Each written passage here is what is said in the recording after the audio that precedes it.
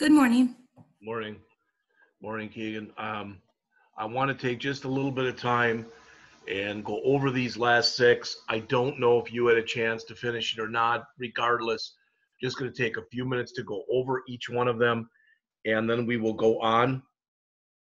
Remember, I do want you to turn me in your copy of SQL worksheet number 1 and your copy of SQL worksheet number 2. Ideally, you'll have both those in by the end of the day today. All right, so that said, let's just go on. As you can see, we want a query that shows the product name, the quantity ordered, the product price, and the wholesale price, and we want that sorted based on the quantity ordered in descending order, so that's down here, followed by the product price in descending order, which is here, followed by the wholesale price in descending order. What you find quite often is when you're dealing with numeric quantities, usually, not always, but usually you want things in descending order, whereas when you're working with text, names, etc., you typically want those in ascending order. So since we are getting the information from 1, 2, 3 different tables, you'll notice that we have 2 joins. Now, I'm not showing this, and I don't want to take the time to go over it. That said, you should make sure, you don't have to do this on your homework, but you should make sure that you're comfortable using either the older kind of join syntax like I've got here, or the newer kind that I went over in class. Does that make sense to both of you? Yes. Yeah. Okay. And the only reason that I'm saying that is there are companies, I mean, if you decide that you're going to go and try to get a job, as a database programmer, let's say, that you won't see this old way like I'm showing you here. Everything will be done the other way. They're really, again, according to Mr. Smith, he had told me a long time ago that he put the system clock on there, and the newer way is faster. And why is that important? It's important because if you are working for a company that's real-time sensitive, in other words, they need information and they need information in less than a second, then it's probably going to be that you want to use the newer way. Otherwise, it really and truly is not going to matter. All right. And let's go on. The next couple were something else, just because of the fact, all right, just because of the fact that they actually bring the programmatic way of doing things in here. You have worked with a switch statement, and when you work with a switch statement, the individual cases you have are cases. Here it's a case statement, and so you have case instead of switch, and you have when instead of case, and you have else instead of default. It is totally legit to have more than one when statement in here. We only have one now, but just so you know that. So show a query that gives you the product name, the quantity ordered, the product price, and the wholesale price. However, we want an if statement or a case statement to check on the quantity ordered.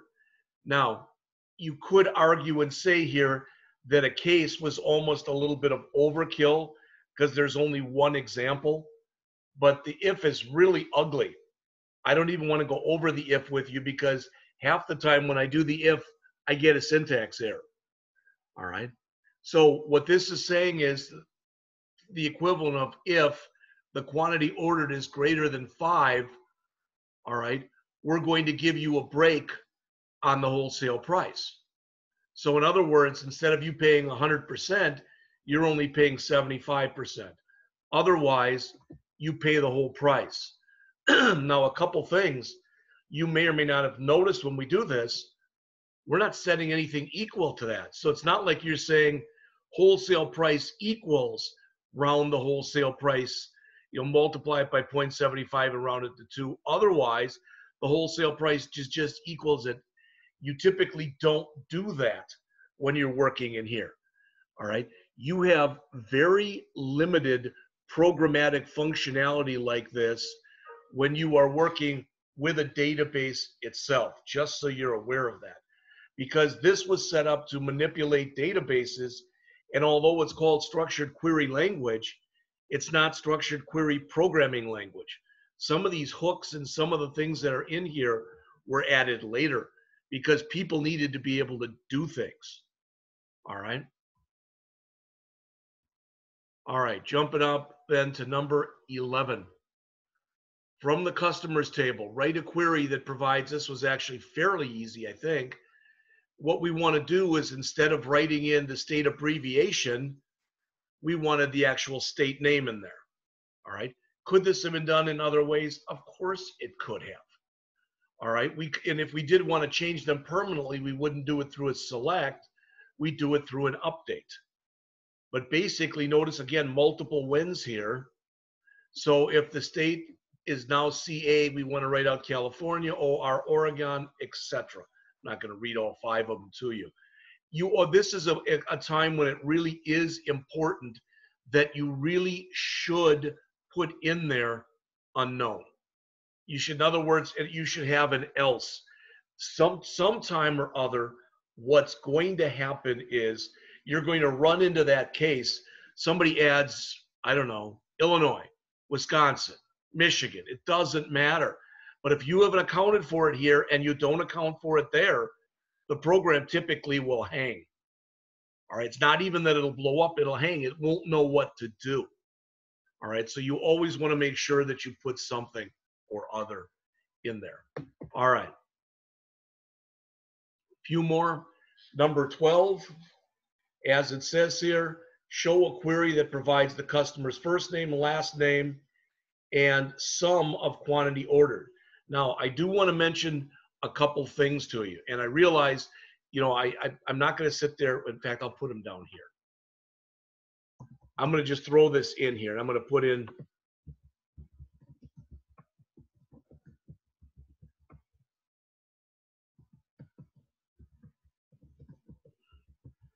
these things that you see right here that I just typed in, and hopefully you can read that. They say min, max, count, count star, average, and sum. Those 6 things collectively are known as the aggregate functions. You've done a couple of queries where you have worked with the aggregate function, but the key thing to realize is these 4 right here, those 4, they work on both numeric fields and non-numeric fields. All right, if I wanted to find out the customer who had the greatest last name, so if I have, Zig Ziglar probably would have the biggest last name as far as Z is bigger than A, B, C, D, etc. I'd use max. All right, and I can use min the same way. So these 4 can be used on any type of field. These 2 can only be used on numeric fields, and that should make sense to you. All right. So when we look at this, let's just talk for a second too of the difference between count and count star.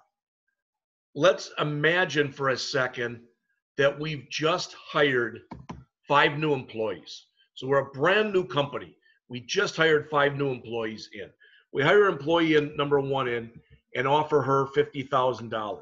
We hire employee 2 in and offer him $45,000. Employee 3, we offer her $40,000, and employee 4, we also offer him $40,000. Now we've got employee number 5. We don't know yet what we're going to offer that person because we're still checking on their references. So we're not sure what we're going to offer them. So the person, we have offered them the job, they've accepted it knowing they don't know their salary yet. But the point is, if somebody says to me, what's the average salary of somebody working there? If I add the ones that you see in gray, and I've got what, 95, 175,000, if I divide that by 4, it's going to be about $42,500, something like that. All right. But if I do it by 5, now it's about 35,000. You see the difference? All right. But the thing is, when you do count, it does not include nulls. When you do a count star, it says count everything, including nulls. Does the difference between them make sense to both of you? Yes. All right. I mean, it might sound really simplistic, but especially when you're working with numbers, imagine that this was a company where you were constantly hiring new people. And maybe you had thousands of people every day you were hiring. Then you're going to find if a lot of them have nulls, there'll be a big difference. All right. And I should mention this to you now, too, because eventually you'll come into this. I don't know. I know Keegan's got a job, Angie. I don't know if you work outside of the house or not. The point is, it's the old game of who blinks first.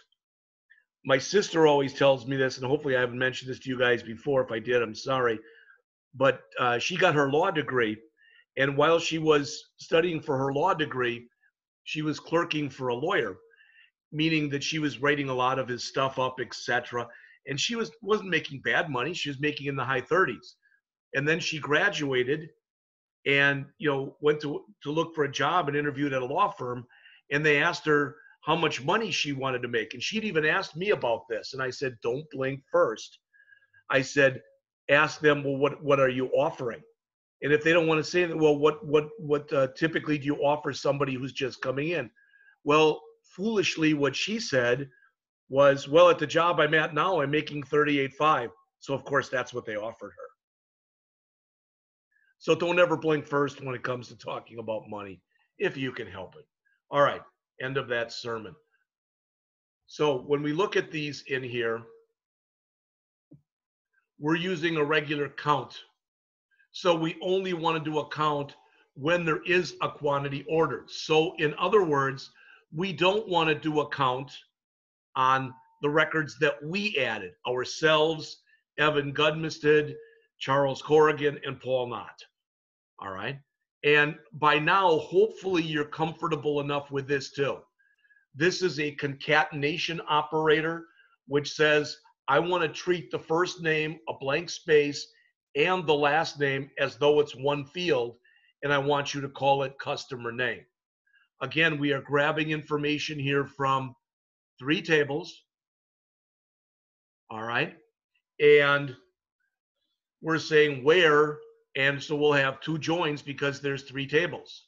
Now, what's new here is this group by. All right. And we're going to look at that because, again, we're going to go over a couple examples from that sheet that I sent you yesterday, and I just want to talk about them. Group by does bring in some order into this.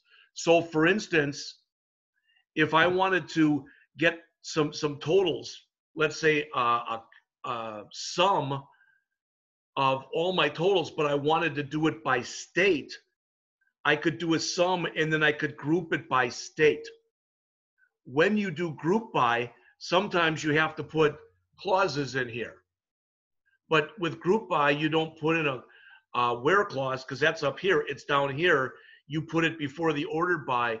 You use what's called a having clause.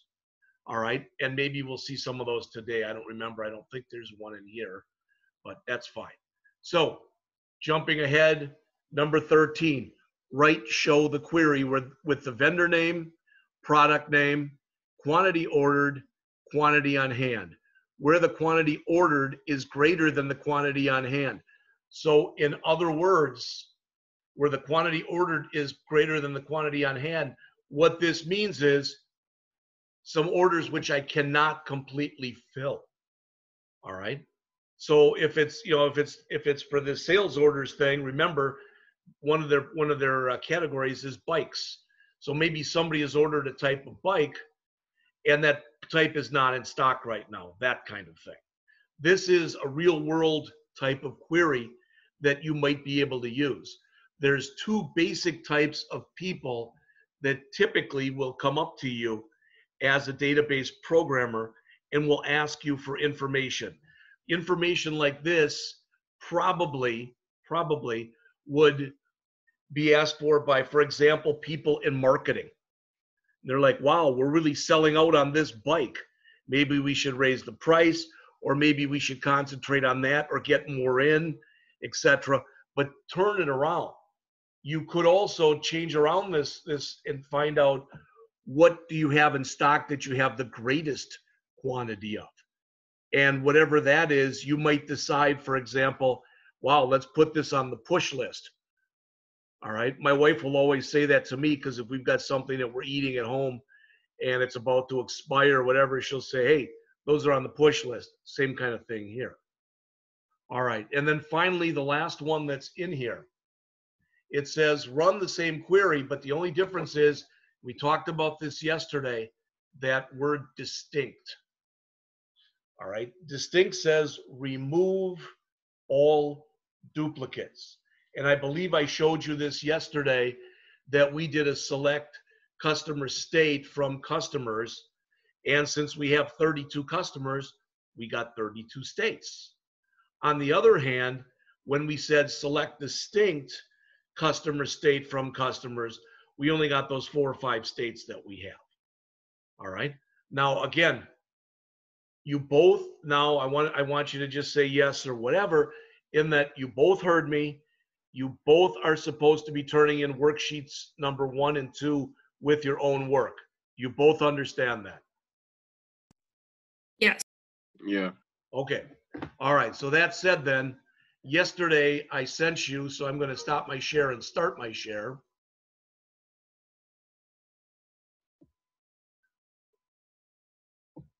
If I can find it.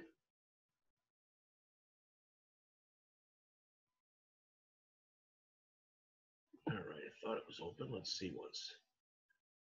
There it is. Okay.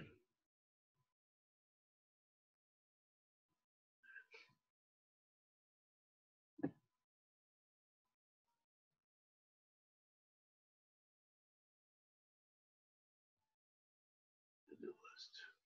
Come on, where are you?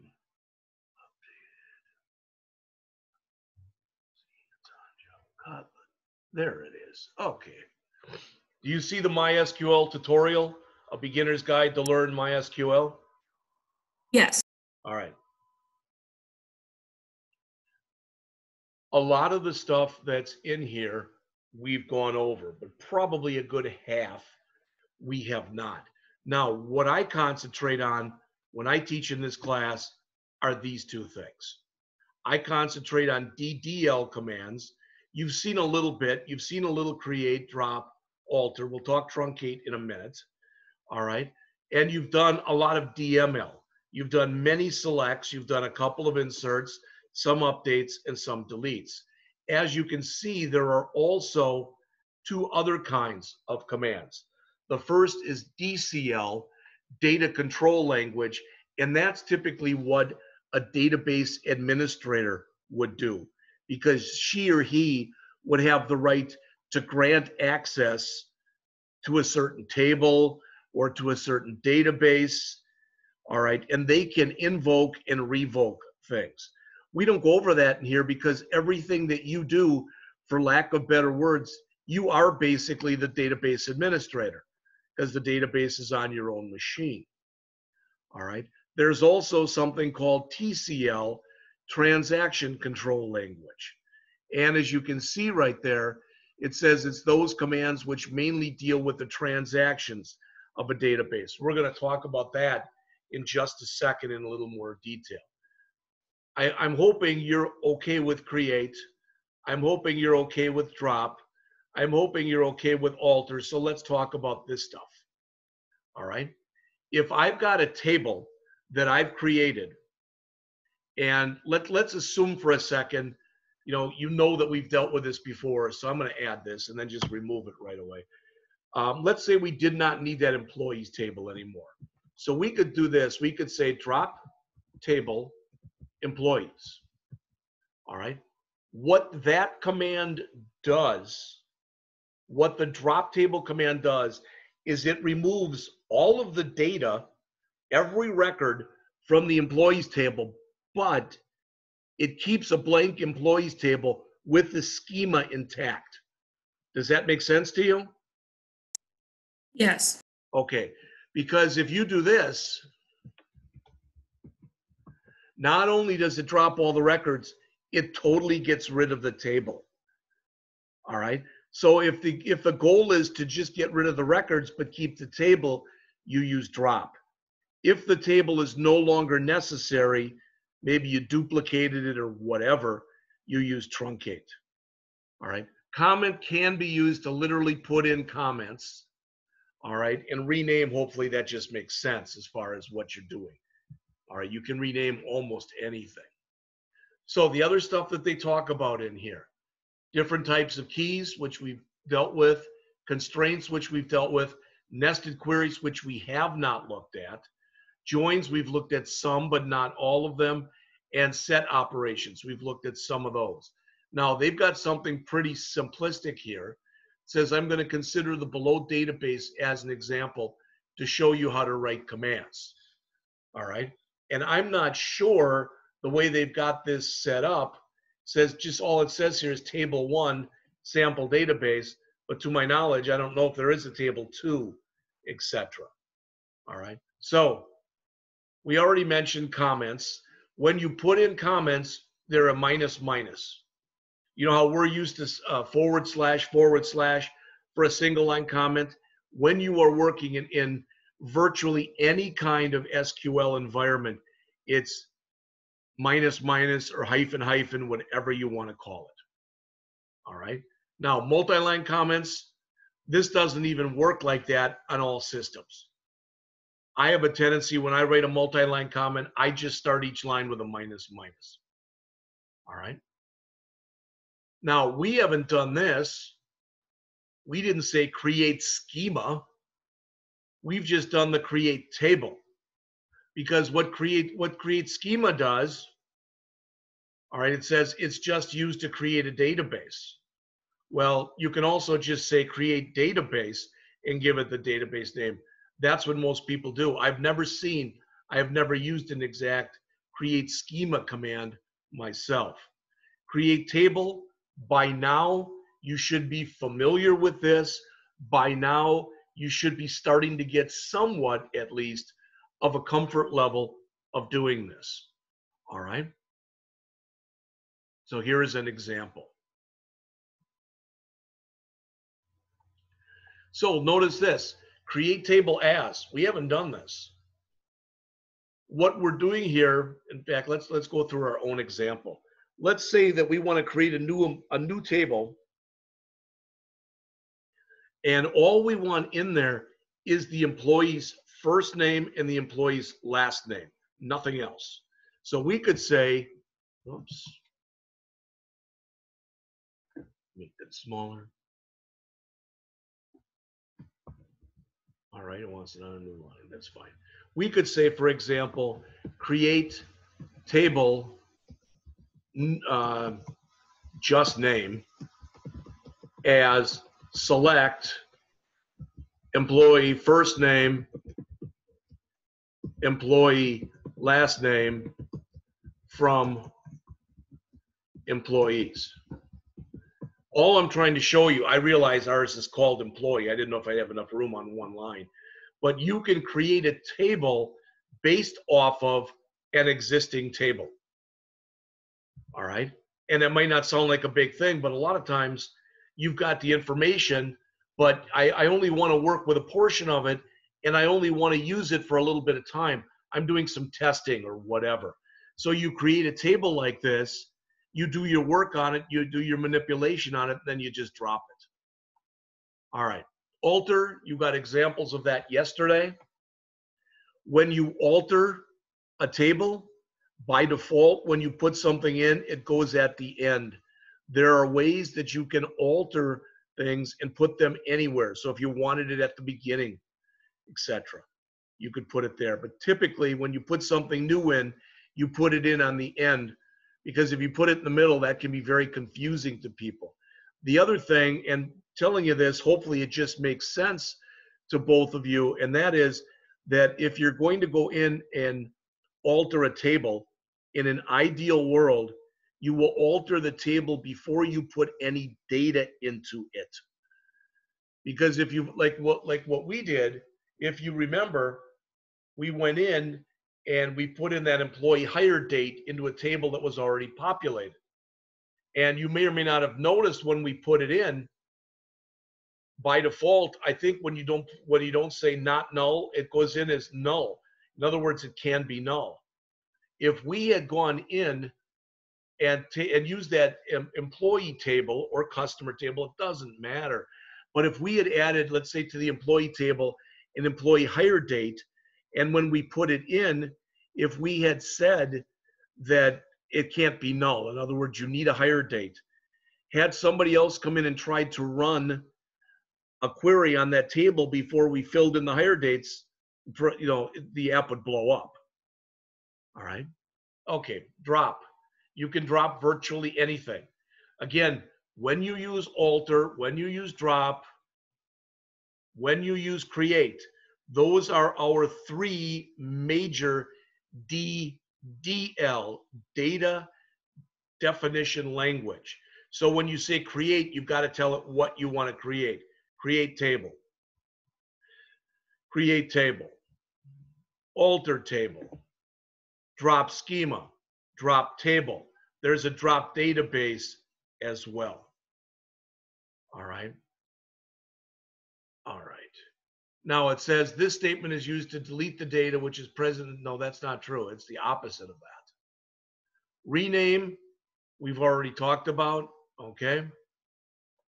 Look real quickly. I'm going to take a drink and look, if you would, on the screen and see if there's anything that's in there. I know there's a couple things we probably haven't exactly talked about, but please see if there's anything that's in there that doesn't make any sense to you.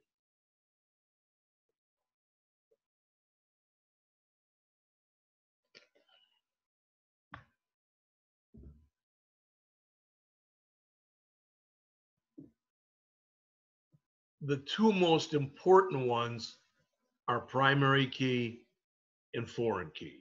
So if you think you've got a pretty good idea of what both of those are about, then you're sitting pretty good. All right. Remember that, let's suppose for a second that, our boss says, I don't want you to make I don't know why they'd say this, but I don't want you to make a new field called employee ID. You've got your choice. You can either use the social security number or you can use the employee number. And I want one of those to be the primary key.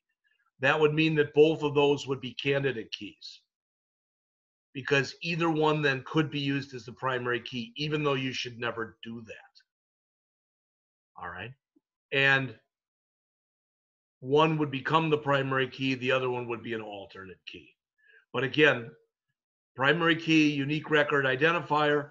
Foreign key, typically, again, you take if you've got a one-to-many relationship, you put the primary key from the one side into the many-side table, and you put it in there so that you are able to join the two tables together. All right. More than anything else, that's what they are and how they're used. All right. Constraints, not null. That means you can't leave it blank. All right. So if right now, wouldn't be right, but if right now Rankin decided they weren't going to allow null in a GPA anymore, technically, Angie, although you're not getting an F, technically your GPA would be a 0.0. All right. Unique. What quite often what you do is, let's suppose in that employee table that we have, let's suppose we did add a social security number. So we have employee ID, that's our primary key, but we'd probably take the social security number and give it a unique constraint, meaning the database would check to make sure we didn't put in two employees that had the same social security number. All right. Check is about as close, when you're creating a table, all right, it's about as close as you can come to doing some programmatic stuff. So for instance, let's suppose that we're a 4-year college instead of a 2-year, And if you're a freshman, your grade number is 1, sophomore it's 2, junior is 3, and senior is 4, type of an idea. We could put a check in there so that if you had a field called grade year, we could check to make sure it was either 1, 2, 3, or 4 as an example. Not a great example, but I think you get what I'm talking about. Default, we've talked about before. All right. So, for example, again, if we were writing a database for Rankin Technical College, we would probably default the state to Missouri. Now, we've got instructors. Mr. Gudmested lives in Illinois and drives to St. Louis every day. He told me on a good day, it's a 40-minute drive, and on a bad day, it's an hour to an hour and a half. But, you know, he's got a house already that he had in Belleville, and he's happy there. All right. But the point is, probably 99% of the people who work at, and probably 99% of the people who go to Rankin are either from Missouri or live in Missouri now. So it would make sense to set that as a default. Index, again, we talked a little bit about indices, but indexes are set up so that you're able to retrieve information from a database quickly. The thing you have to worry about is if you've got a database, and some people do this, that has tons of fields in it. I have worked with databases where rather than having 3 or 4 tables, they've got one table with 40 fields in it. And they put an index on every field. Well, imagine that every time you encountered a new word, you had to go to the index to look it up. You could see how long it would take you, all right, probably to actually get through something. So having a lot of indexes can end up slowing things down. The other thing too is every time you update the database, every index has to be updated. So, all right. For the data manipulation commands, I did mention this one to you. Use makes a database active. All right, you're going to see that soon enough. Insert, I'm hoping that you're both comfortable enough now with insert. All right. Is it always mandatory that you put in the name of the columns? Believe it or not, it's not, but usually people do it. Then you can tell, for example, ID is this, name is this, parent name is this, etc. It's much easier when you're mapping things out. Plus, if you make a mistake, if I had 1, 2, 3, 4, 5, 6, let's say 8 fields up here, and I only had 7 here, the system would give me an error, but it would be much easier for me to see what was missing and where I screwed up. Update, again, we've done updates.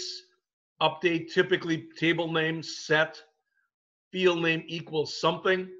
Remember that if you don't put a where, so if we didn't do this, if we just said update info student set student name equal Alfred, city is Frankfurt, then if we had a database with 1,000 records, 1,000 people would have the name Alfred, and their city would all be Frankfurt. All right. There are people that I know that they always, every single time they're about to run either an update query or a delete query, they do first into their database what's called a commit. All right, which is kind of like, you know, when you save a file.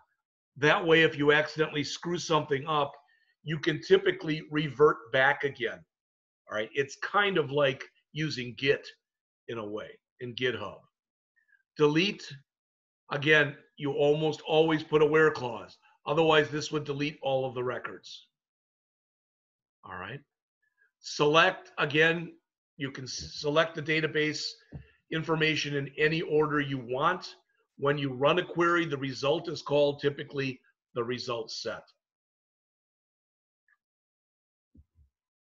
You should try to avoid using select star because typically you don't need every bit of data from a table. Plus, if you've got a database that's very large and you do a select star, it's going to take just that much more time. All right. Distinct, we've already talked about. So it's designed to show just unique values.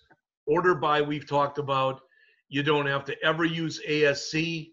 It's considered redundant. And just so you know, DESC, which means descending, also has another meaning. If you say DESC space and you put the name of a table, that means then it means describe. So it means describe table. It shows you the schema. So this DESC is an example of what's called an overloaded operator. It means two different things depending on how you use it. Group by I already mentioned. So if you look at the example here, group by country would put all of your people from the United States, then all your people from South America, or whatever, however you set it up. And the group by can have a having clause with it as well.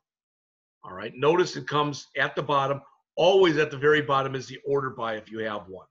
If you don't, then the having would be at the bottom. So notice this.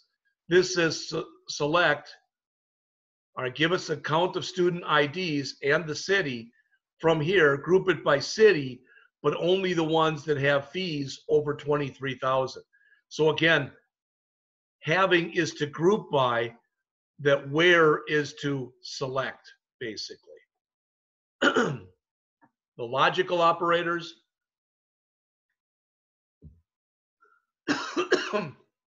You have already seen these. And it's the word and or the word or. Excuse me. The not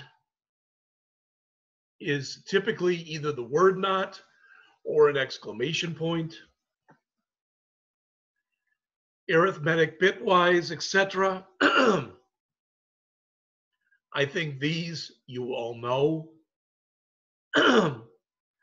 These are the same as the ones you've seen before, except with bitwise, it'll compare everything. All right. And if you don't know what that means, don't even worry about it. It's not going to hurt anything. Comparisons, we've looked at these. Remember, you can use this right here for not equal to or an exclamation point equal to. The rest of them, I think you understand. Comparisons, I think you understand. The aggregates we went over earlier this morning. So we've talked about min, smallest value, max for largest value, count for the number of rows, average, okay, and sum. I don't think there's anything special in there. Some of these we've looked at.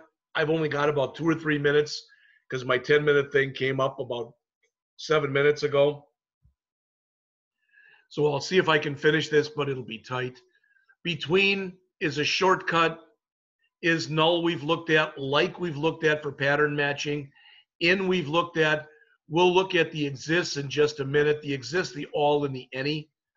All right, I'm gonna stop when we get to that point. But you've seen this already. Between 20,000 and 40,000. This is a shortcut for saying where fees greater than or equal to 20,000 and fees less than or equal to 40,000. Either way would work just as well. The is null we looked at yesterday. When you say is null, that means in this case where there is no address.